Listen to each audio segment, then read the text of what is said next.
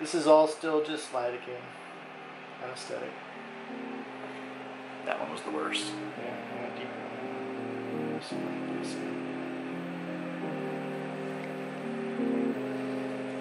Having you up like this actually makes it drip a lot more. Yeah, I feel it.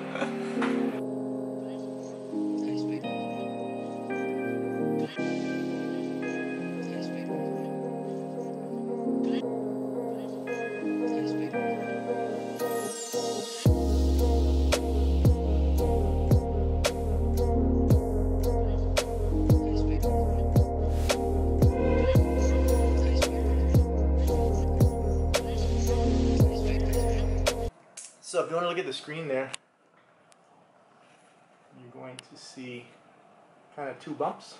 Mm-hmm. So all the black stuff is on the bottom. That's where the ultrasound can't reach. Because of the bone, the ultrasound waves can't get beyond that. This triangle poking down is your meniscus. Okay. See that line there? Yes. No matter how I move the probe, in what direction, it's still there. It's like some of this stuff, some of these are just shadows that are that appear because you're not getting a good view. Right. But when I try to focus and make sure it's that line there is always there, which makes me suspect that you actually have a medial meniscus tear there. This is your greater tuberosity. This is the humerus that we're looking at there. Lesser tuberosity. This is where the supraspinatus actually attaches to. This is your bicipital tendon. That actually, believe it or not, goes all the way around to the joint and attaches to the back of the labrum. So a lot of times when the labrum tears, it just pulls. It's that tendon kind of pulling the back of the labrum off. So with like a tear like that, I mean, is that like a severe injury or okay? We probably all have them. Okay.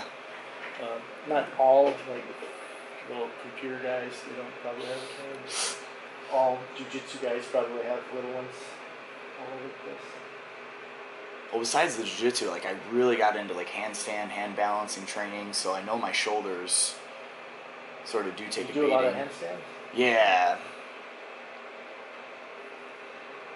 There's this guy in the Cirque du Soleil I did a couple like private sessions with when he was in Chicago. Oh.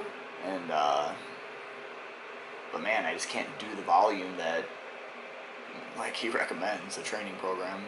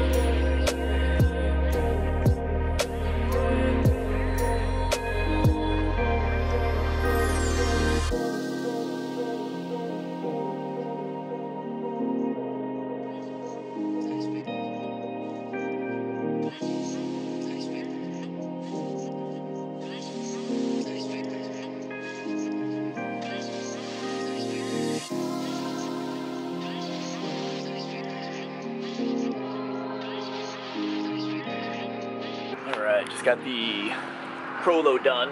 Got the shoulder and the knee. Double joints, that was pretty, it was kind of rough, I'll be honest. It wasn't too pleasant. My knee feels like it's been injured and swollen, but without the pain, it just feels swollen like I was injured. Shoulder kind of the same. Not as bad, probably because it's a smaller joint, I suppose. But yeah, so driving home, and it was just an interesting session.